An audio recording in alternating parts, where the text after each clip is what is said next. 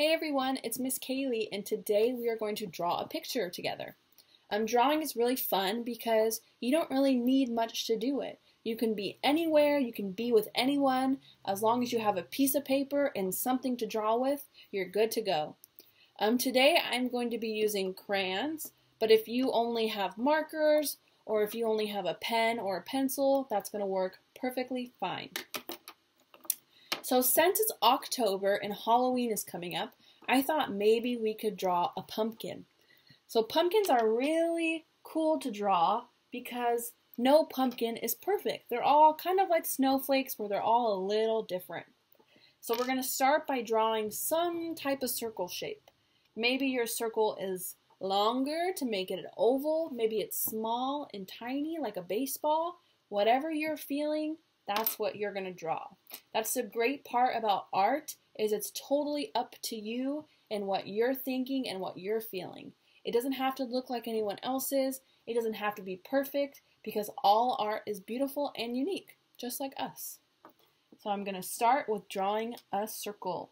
And if you're using markers or crayons or colored pencils, I'm using an orange one. So I'm going to draw mine like that.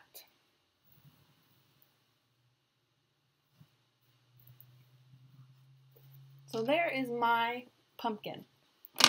After we draw our orange circle, we're going to take our brown crayon and we're going to draw the stem. The stem is going to go right on top of the pumpkin. Kind of like an apple, huh? So there is our stem. Now we're going to take our green color and we're going to draw the vines that grow out of a pumpkin. And they're kind of squiggly, like a pig's tail. So I drew mine squiggly. If you drew yours straight, that's fine. If you gave it some leaves, that's fine too. So there is our pumpkin. Now, since it's Halloween, I thought maybe we can make it into a jack-o'-lantern. So for the jack-o'-lantern, it doesn't take much extra. You're just going to add 2 eyes, a nose, and a mouth. So however you want to do that is up to you. If you want to give it circle eyes, if you want to give it a star for a nose, or maybe it's frowning, so its mouth is going to be a frown. That's up to you. What I'm going to do is I'm going to make the eyes triangles. So you're going to start at the top and you're going to go down, go back up to the top, down again, and across. So we're going to go down, down, across. So for the nose, I'm going to do an upside down triangle. So that means first we're going to go across, and then we're going to go down to a point, and then back up. See how it's flipped upside down? And my pumpkin is happy, so I'm going to give him a smile. But I think I'm also going to give him some teeth. So here I go. I'm rounding it out like a smile. And then when I go down, I'm going to give him 1 tooth, 2 teeth, 3 teeth, and I'm going to connect it back up.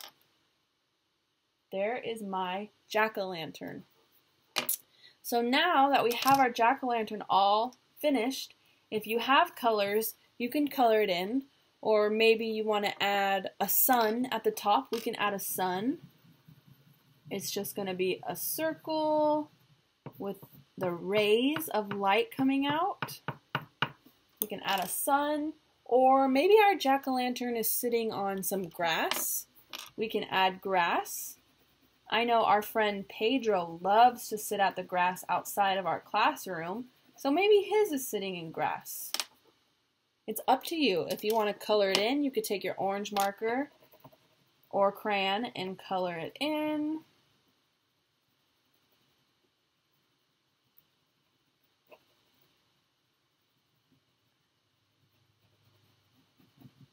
And it is going to be beautiful. Whatever you choose to do, it's going to be perfect because it's homemade from your heart. And then after you draw your beautiful, magnificent art, you always sign your name. So I'm going to sign my name in purple because that's my favorite color. I'm going to sign it right here at the bottom. Miss Kaylee. And then you're done. It's perfect, and you can hold it up, you can put it on the fridge, you can give it to Mom for her birthday or Dad, and it's going to be beautiful and they're going to love it. So I can't wait to see how your jack-o'-lanterns turned out.